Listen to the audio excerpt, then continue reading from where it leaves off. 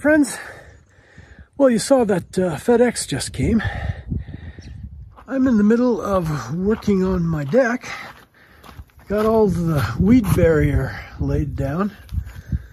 54 by 26 feet. Deck is going to be 24 by 8 feet. That's half of it right there. But let's go see what we got in the box. Please enjoy my stories or whatever else might be on my mind today.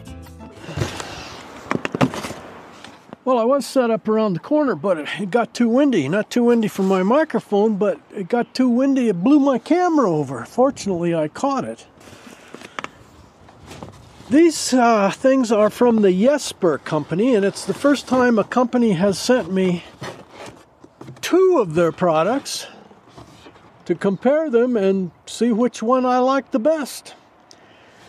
This one is a jump starter. And it's a more powerful one than I've had before. This will start up to a 10-liter diesel. This is an 8.3-liter diesel, and the other jump starter I have will not start it. It takes too much juice. But this one, it will do the job, they say.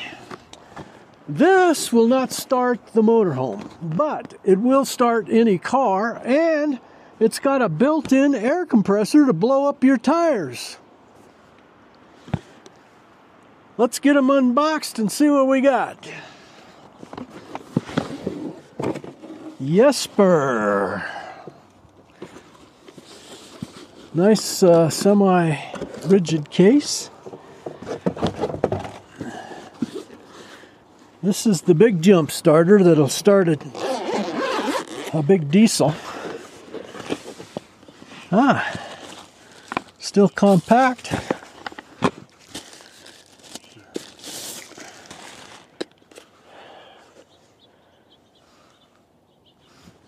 What do we got? USB out. 5 volts, 9 volts, or 12 volts. And out 5 volts, 2.4 amps. So the smaller one will be for charging your phone or your iPad. And the other one is a quick charge port. And then it has in or out USB-C. And what else we got here? USB to USB-C charging cable. Jumper cables. Why did I not show you these jumper cables? Because when I found out that these kinds of things exist, I threw these ones away. And we have a 12-volt cigarette lighter style plug that plugs into this so that you can use it as a power supply. And how about the other one?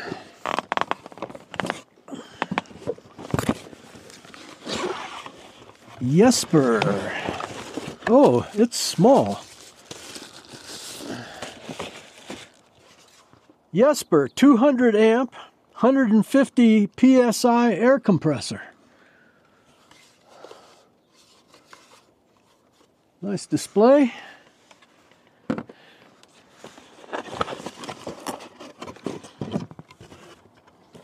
Oh, the cord for the air compressor screws in there.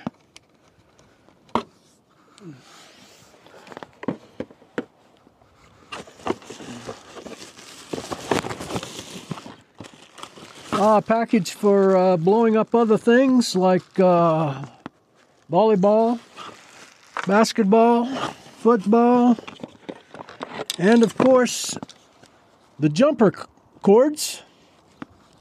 Again, why carry around the big jumper cords when this will do the job and even better? As a matter of fact, this replaces the jumper cables. This replaces the other car you'd need to hook it up to. Jumper cables, other car. Something else in here. Oh, the charging cable for it. Again, USB to USB-C. Well, I'm going to read a bunch of directions, make sure I know how to utilize these things.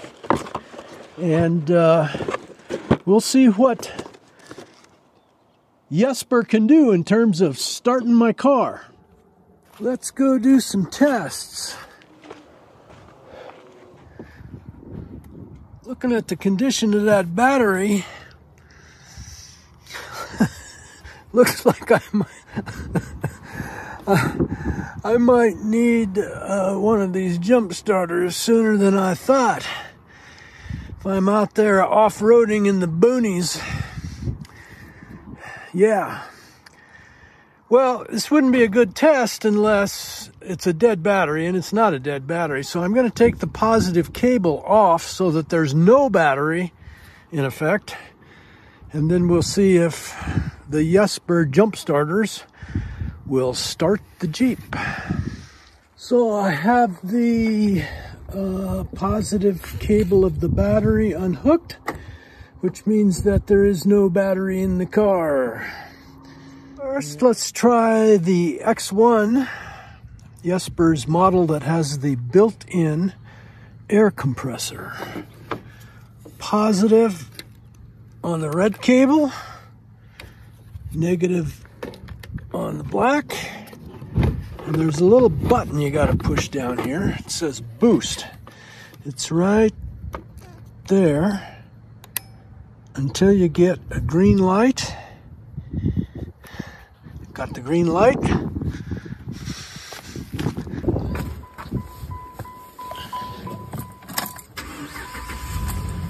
And a running Jeep. Now let's try the YESPER Speed 4120. Red on the positive, black on the negative. Hit the boost button.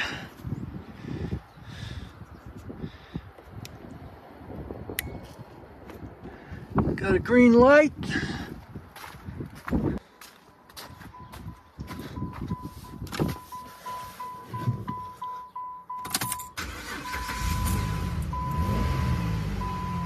Nothing wrong with that. We actually do have a dead battery on the ranch. It's down in the barn. Let's go see if it'll work. Okay, this is the test to make sure the battery's dead, which we know it is. You're doing it and nothing's happening, right? Right. Okay. That is dead. Yeah, battery's under the seat. It would turn over before. Well, it's not starting. We have the YESPER X1 with the built-in air compressor. We've got the negative hooked up, and now we have the positive hooked up, and I have to hit the little boost button here.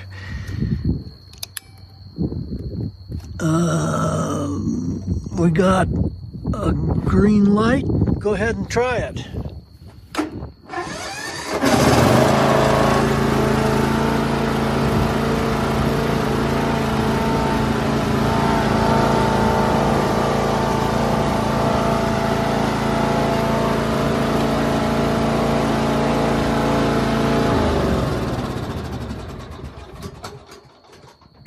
I still think you ought to buy a new battery.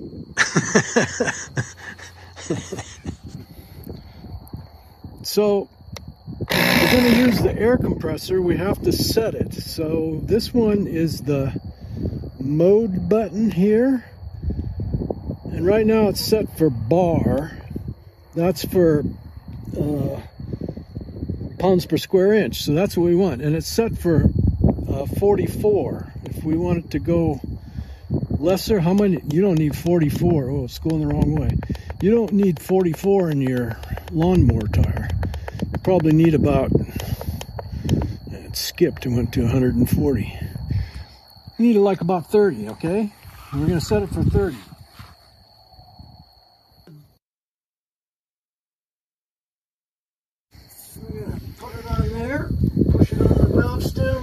it down. Right now it says 0. Yeah, that seems about right.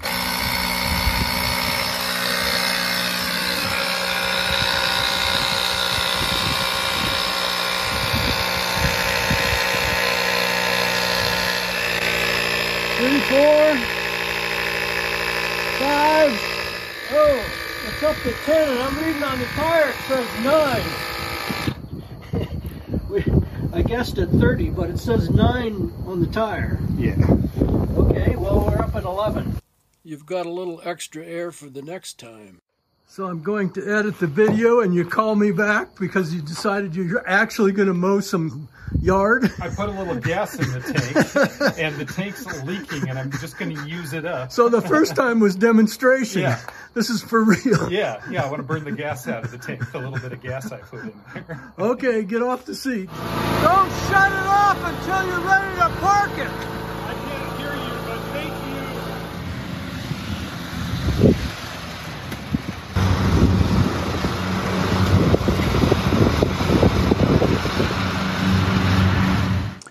We've had fun trying out these YESPER jump starters today. They've done everything we've asked them to do, but I think they're even more capable than we've tried. I'm going to read you the specs on the back of this one. The name is the Speed 4120, model YJS40, battery capacity 88.8 watt hours. That's 24,000 milliamp hours. Starting current 600 amps, but the peak current 4,120 amps. The D8 battery that starts my big diesel engine in this motorhome has 1,750 cranking amps and 1,400 cold cranking amps, and this says 4,120 amps. Lithium batteries can deliver. We already know this. It's highly unlikely that I will ever use this to start my RV because I have a lot of redundant systems in a 40-foot diesel pusher. I have 3 battery banks. I have a 7.5 kilowatt generator. Solar. It's highly unlikely that all of my redundant systems for starting my engine, I even can preheat it if it's cold with my furnace. Not likely I'm going to need this for my RV, but it's nice to have it because I have a lot of RV friends who don't have all of those things. Most RVs have a button on the dash. You push it and you can use your house batteries to start your car. But a lot of my friends have converted vans. A lot of my friends have school buses. They don't necessarily have all of those integrated things. So I'll be happy to have this in my RV to help my RVing friends if they need it, even though I'll probably never use it to start this RV. And of course, if you've watched my videos for a while, you know I've got friends with tractors and road graders and bulldozers too. And got a big truck. This will start it. Now the other one, the X1 with the built-in air compressor, 200 amp jump starter and 150 PSI. Let's see what else it says on the back of it. It's a Model X1. It has 12,000 milliamp hours, 44.4 watt hours, peak current 2,000 amps. There's something about this I want to tell you. Now, the flashing, that's just video taking an LED. It doesn't flash when you're looking at it. It's got 5 buttons here. On and off button there on the far left, and on the far right, a light. Different modes of the light. This one also has the same light and same modes in it. The other 3 buttons are for the air compressor. And what I want to tell you is that this is marketed worldwide, and most of the world is on the metric system, not our United States system. So we're used to pounds per square inch. But the default, when you turn this on for an automobile, and it goes from automobile to SUV to basketball to bicycle.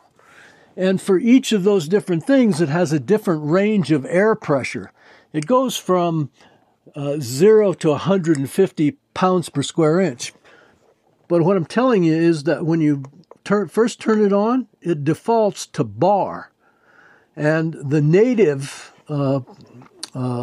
pressure measurement in this machine is kPa.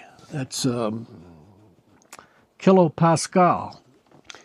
This is not a deal changer, but you do need to learn it just one time what your pounds per square inch for your tire is in bar or kPa.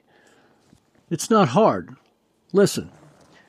Hey Google, what is 33 pounds per square inch in bar? 33 pounds force per square inch is equal to 2.275 bars. So this comes on at 2.4 for bar, see? And then these other two buttons are for raising or lowering the pressure that it's set at, to where it will stop when it gets to that pressure. The other pressure measurement is kPa. Hey Google, what is 33 pounds per square inch in kPa? 33 pounds force per square inch is 227.527 kilopascals. 227 kilopascals. So the range on this is from up to 990, I think it said, right? kPa. Seems like a capable air compressor. But that is something that here in the United States doesn't make any sense to us, bar and kPa. Just thought you ought to know that if you're thinking about one of these. Actually, am I thinking about one of these? Well, we started out saying that I'm supposed to decide which one I want. Do I want this one with the built-in air compressor? Seems pretty handy. Or do I want this one, which would actually start a huge diesel engine? This one or this one? What's my choice? I think you know what my choice is. Both. This one's going in the Jeep and this one's going in the motorhome. Special pricing and discount codes for my YouTube friends. Check the links below. If you like me, give me one of those thumbs up. And please subscribe and hit that little bell so you know when I post next. Please share me with your friends on social media. Thank you for watching. I hope you enjoyed what was on my mind today.